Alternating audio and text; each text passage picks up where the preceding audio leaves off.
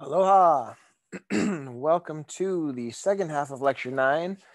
I'm going to call this my soapbox lecture. You'll see why in a few minutes. Last time we talked about the highlights of the fetal period from 9 weeks up to about 29 weeks and kind of all the stuff that's going on during that period. Mostly just the fetus getting bigger and bigger and bigger and the organ systems becoming more and more advanced. We talked about viability and survivability and some other stuff like that. So we're going to pick it up at about 30 weeks to birth, okay? We're going to talk about the last few weeks of the fetal period, and then we're going to talk a little bit about the neonatal period, some insights about birth and stuff like that.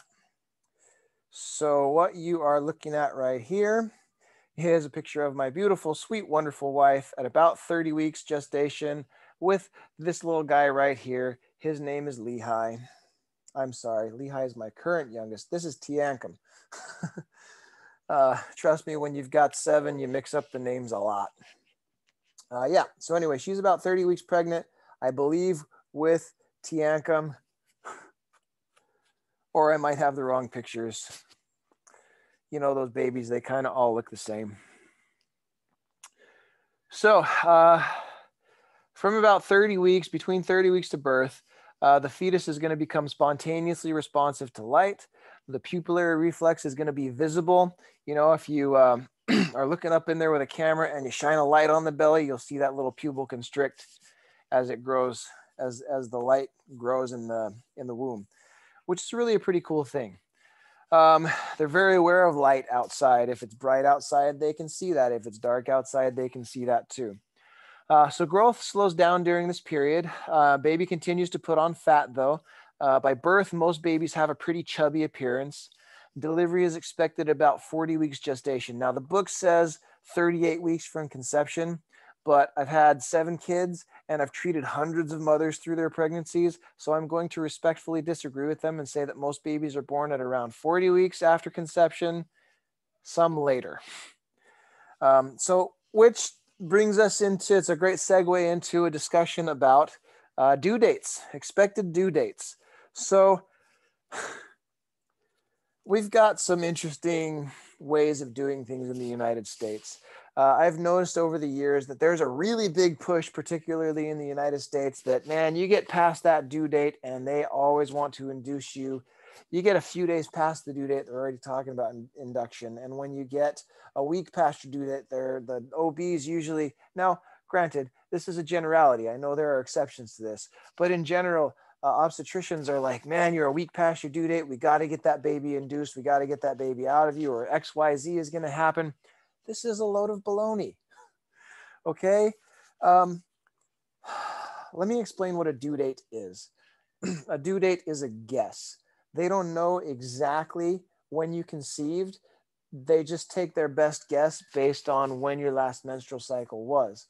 So that estimate is only accurate within a 2-week period. So when, let's say your due date is February 14th, what that means is that that baby's likely to be born sometime between February 1st and February 28th.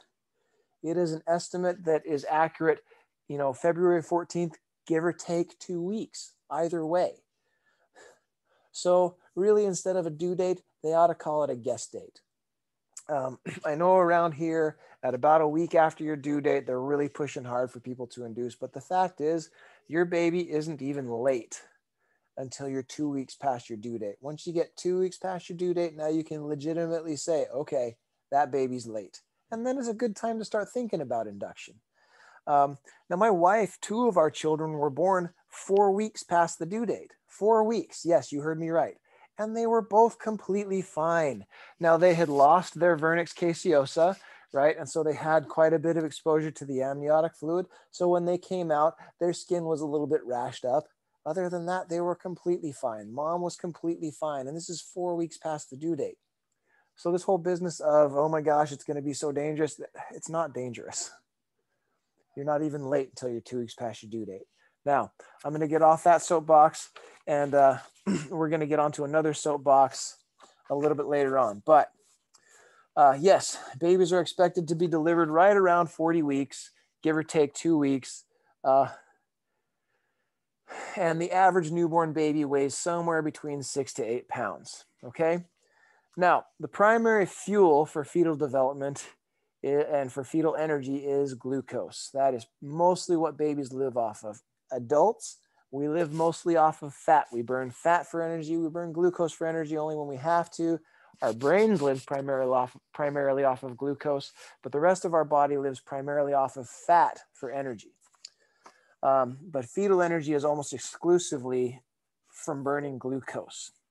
The fetus also needs amino acids, which are building blocks. It needs insulin to metabolize the glucose. And there are some other hormones and polypeptides, mostly enzymes and stuff like that, that are also required. Now, the insulin is produced by the fetus. He makes that, or he or she makes that themselves. And but virtually every other supply that that baby needs for growth are all provided by mom through the placenta.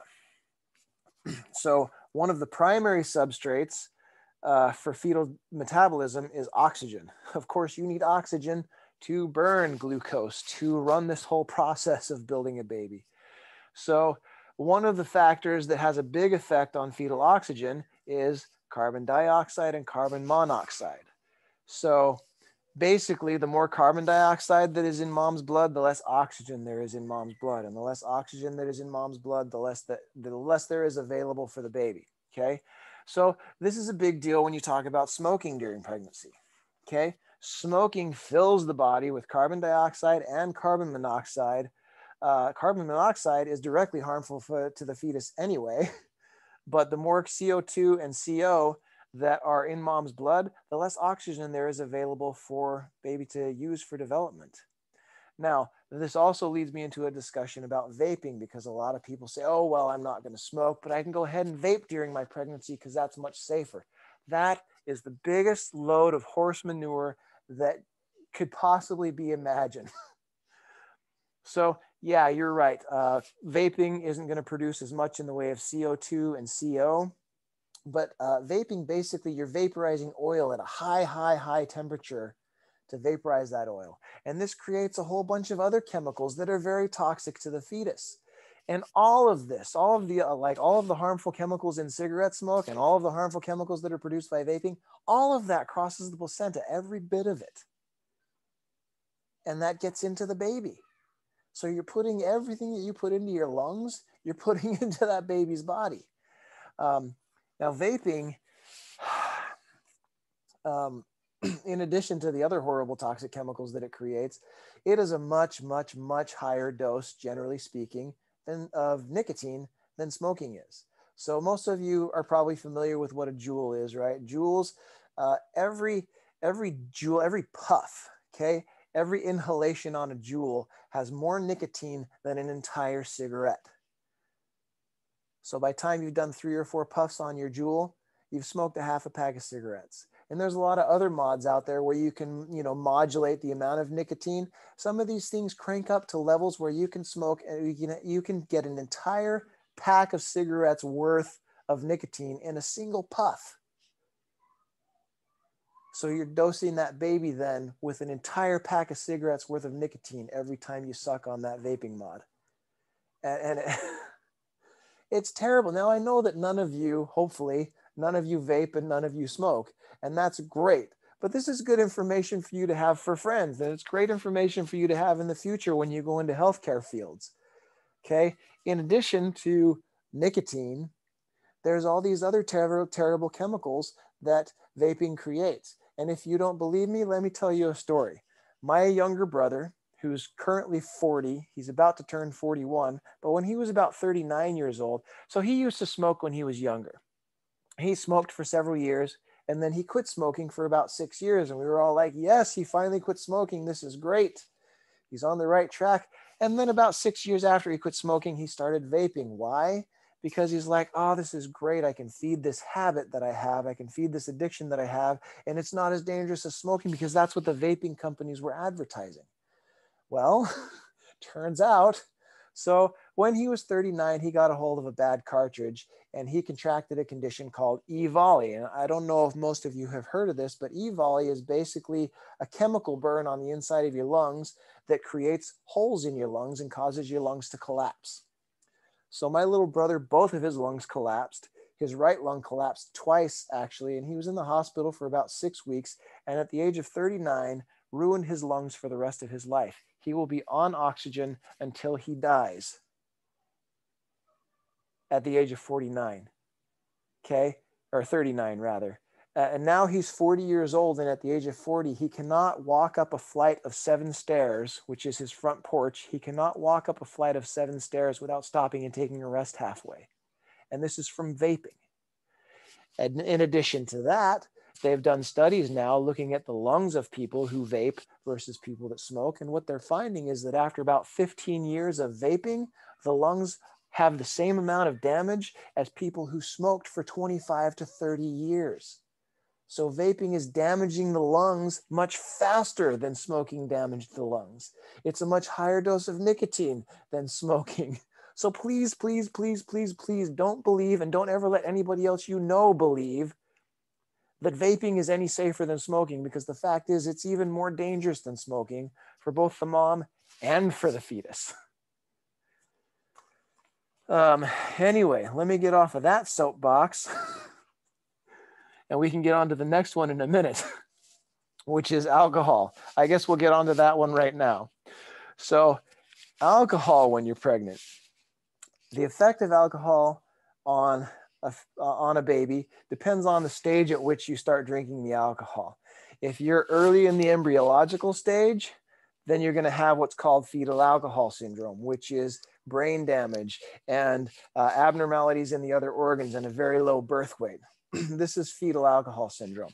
If you start drinking alcohol later on in pregnancy during the fetal stage, especially later in the fetal stage, then what you're going to have is a low birth weight. Not so much of the fetal alcohol syndrome and the organ and brain damage, because by then baby is producing the enzymes that you need to process the alcohol, but you're going to have a very low birth weight. It very much interferes with the nutrition of the fetus. So, and let's talk about that versus, and you can see on this chart, right? We've got, twins, poor maternal nutrition, smokers, and then we've got normal birth weight. So what tends to happen with smokers and with alcohol, smoking and alcohol, is you tend to have smaller babies, right? Now we've got with poor, so let me discuss poor maternal nutrition, okay? Because this warrants a little bit of discussion too. Babies are amazing. The human body is incredible. And if mom is starving to death, that baby will still take what it needs if it is there. So if mom's hungry, baby's going to develop normally, right? So you women that are sick and can't eat a darn thing and get no nutrition at all for the first, 8 to 12 weeks or however long it takes, you're so sick, you're just vomiting all the time and you lose all that weight. Don't worry. Baby's just stealing what your body already has, and that baby's going to develop perfectly normally. In order for maternal malnutrition to cause a low birth weight, that mother has to be starving to death. That mother has to literally be dying of starvation before it's ever going to affect that baby's birth weight. Now, in a case of extreme maternal malnutrition, what's going to happen is you're going to have a baby that has normal body proportions. The limbs are going to be the right length. The body's going to be the right length. The head's going to be the right size. That baby's just going to be skinny. So it's going to have a low birth weight because of a lack of subcutaneous fat and maybe a lack of muscle mass, right? It's going to have a low birth weight because it's skinny, but it's otherwise normally proportioned. Smoking and alcohol is going to actually cause your baby to be a smaller baby. Its proportions are going to be smaller. Its limbs are going to be shorter. Its head is going to be smaller. Its torso is going to be shorter, right? So you're going to have a smaller sized baby versus a skinny baby with normal body proportions. I hope I explained that well enough that it makes sense. But that's kind of the difference between if mom's starving to death, that's one thing. If the same thing happens with twins, right? The twins are splitting the nutrition. You got two babies in there. Yes, they're both going to be smaller than normal babies. They're going to be more or less normally proportioned. They're just going to be small.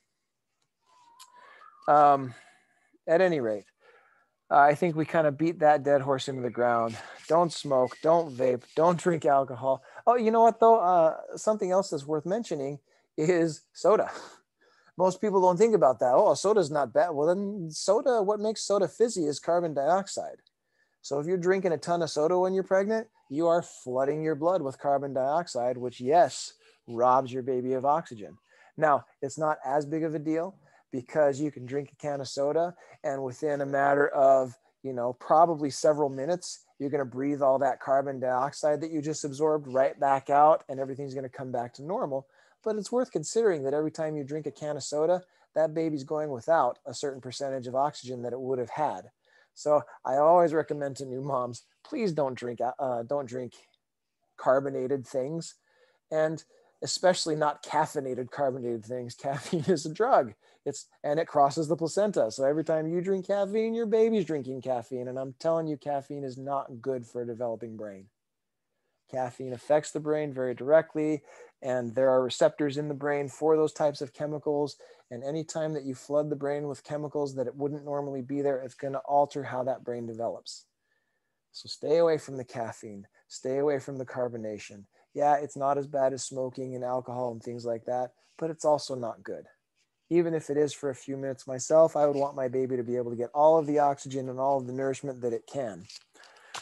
For that little brain to develop. And it's developing really, really quickly all through this whole period. Right. So I think that's just about it for the soapbox portion of this.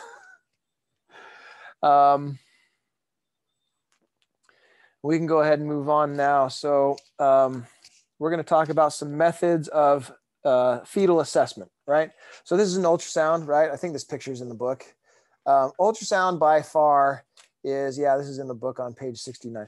Ultrasound is by far the most common method of fetal assessment. And the reason for that is because it's pretty inexpensive and there's also no known side effects. It's very, very safe for the baby. So ultrasound is very commonly used, by far the most common method of assessing the fetus. And sometimes it's not entirely accurate. You can't get a real clear picture with ultrasound. You can get, measures, you can get size measurements and length measurements and all that kind of stuff. You can get circumference and diameter. There's a lot you can do with ultrasound, but it's not a super clear picture. I know lots of people, even still today. In fact, I had a patient just recently that had a baby a couple weeks ago. All through the pregnancy was told it's a boy, it's a boy, it's a boy, it's a boy. Every time they did an ultrasound, there was that little male junk in between the legs. And when the baby was born, guess what? It was a girl. So you don't get a very clear picture with ultrasound. Usually you can see most things that you need to see. At any rate, some other methods include amniocentesis and chorionic villus sampling. So amniocentesis is pretty simple. You take a big long needle, you stab it through the belly, and you take a sample of the amniotic fluid. And what you're looking for is fetal cells. You're using those fetal cells primarily for DNA analysis. You're going to run a DNA analysis, all kinds of labs. Now, another one is chorionic villus sampling. You can take a catheter and feed it through the vagina and run it along the membranes into the placenta and take fetal cell samples that way. Or you can come straight through the belly and chorionic villus samples. Placental cells is basically what you're getting straight through the belly. Now, all of these carry with it some risk. In the case of amniocentesis, you are piercing the amniotic membrane. That carries with it some risk. You might cause a leak. You might, and yes, that does happen. You might cause a leak that doesn't seal up. You also might create an infection inside the womb. There's a certain amount of risk associated with these procedures, much more so than ultrasound and other less invasive procedures.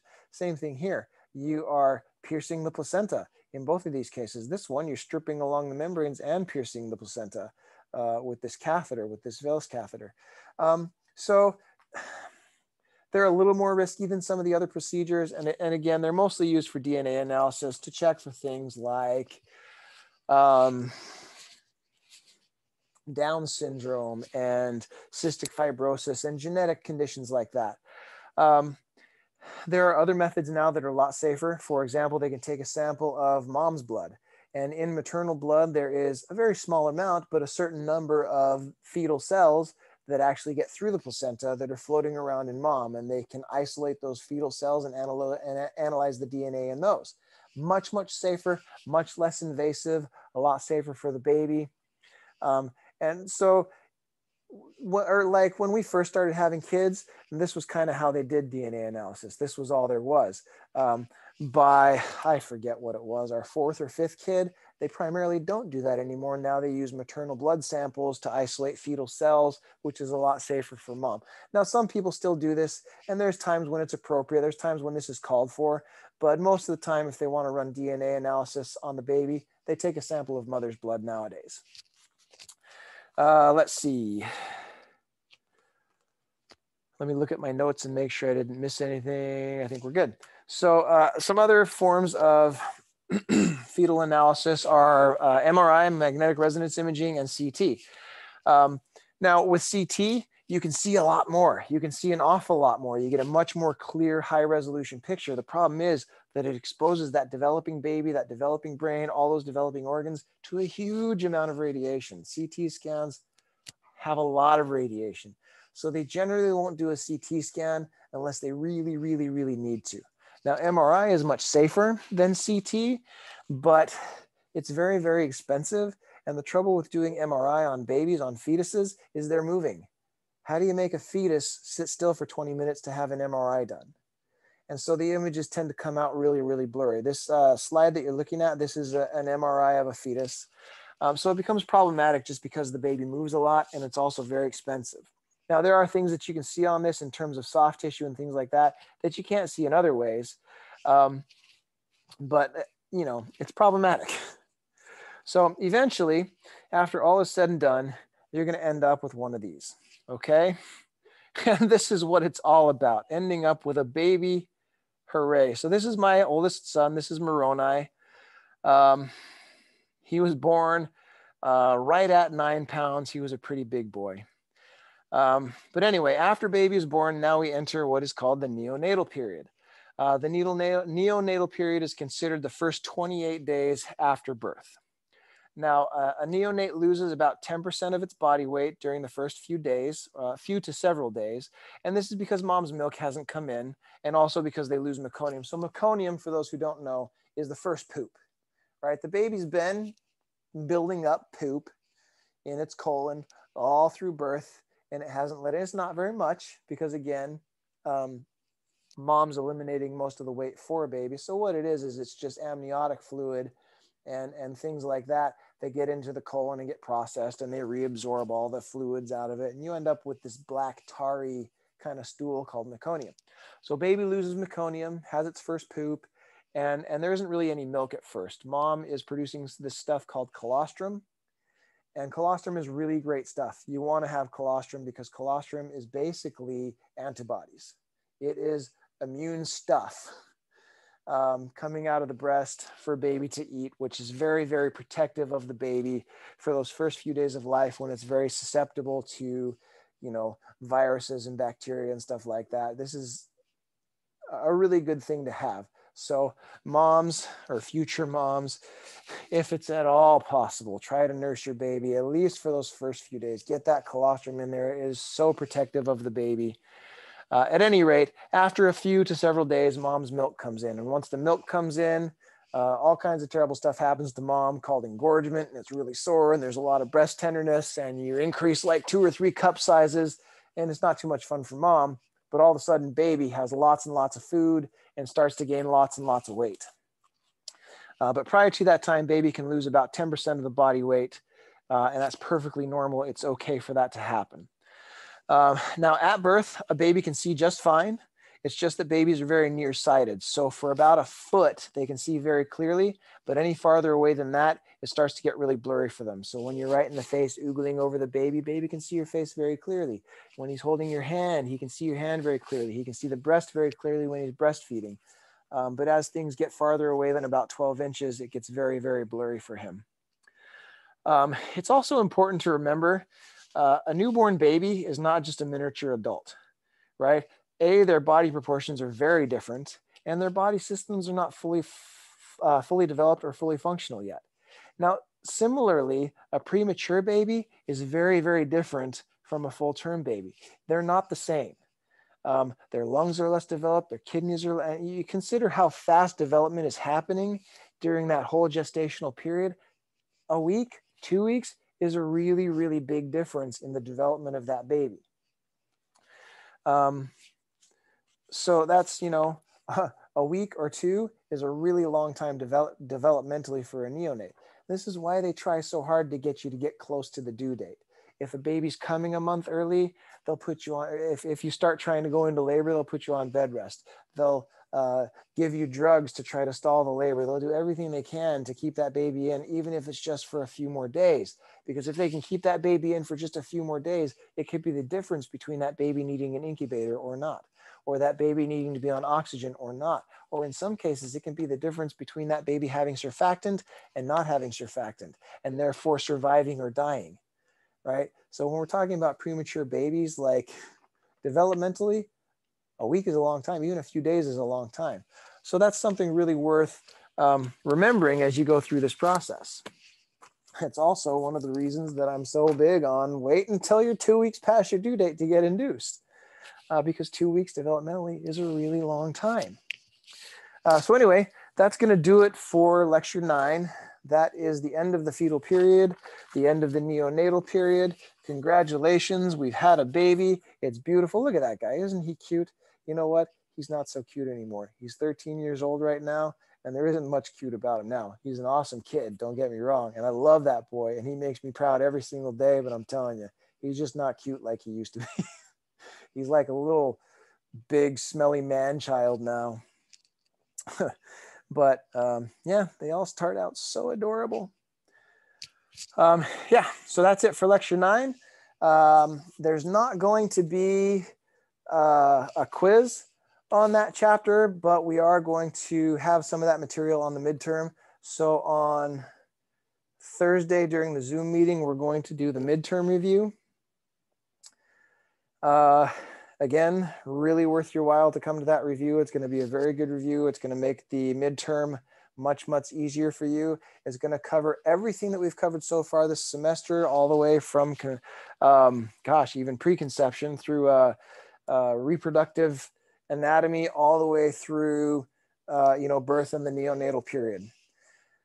So make sure, if you can, that you come to that Zoom meeting, bring any question that you have, ask anything that you need clarification of. For me, that's really the best part, the interaction directly with you guys, even if it is through a computer screen. It's very stimulating to me to be asked questions, and you guys make me think and you keep me on my toes. And that's where I feel like the most actual teaching happens, is when you ask me questions and I clarify stuff, or you ask me questions that I know the answer to. Those are my favorite questions, the ones I don't know the answer to, because then I learn something, which is really cool for me. But yeah, that'll be it for lecture 9. We will see you guys hopefully at the Zoom meeting. And I wish you all the best of luck on the midterm. I'm sure you guys will absolutely crush it. In the meantime, have a good week. Aloha.